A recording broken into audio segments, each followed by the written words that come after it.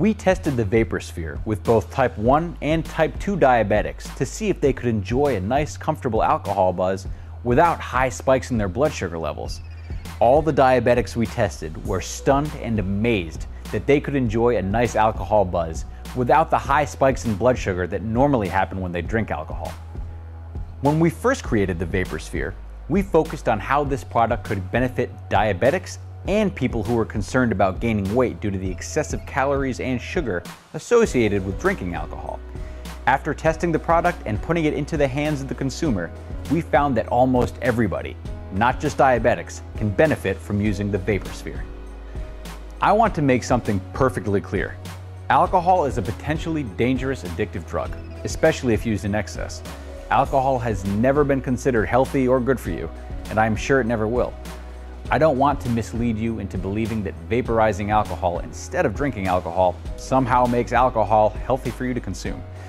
Just because you don't suffer from a hangover and it leaves your system faster than drinking alcohol, vaporizing alcohol doesn't magically make alcohol good for you. I am not a medical professional, so I would never consider giving you medical advice concerning alcohol and the effects it has on your body. If you are looking for medical advice, be sure to seek out a healthcare professional and ask them about any concerns you may have about vaporizing alcohol. The information I'm sharing with you comes from the experiences shared with us from people who have had a chance to use the Vaposphere.